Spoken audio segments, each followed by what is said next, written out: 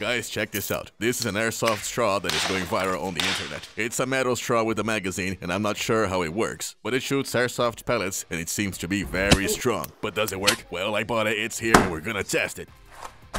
Look, it's just like a muffler. Well, I put some in here. That's enough. It didn't come out, it's stuck here. And now we're screwed. Ramon, I think this toy is light years ahead of us. You can see there's one in there, right? Yes, I can see it. Right.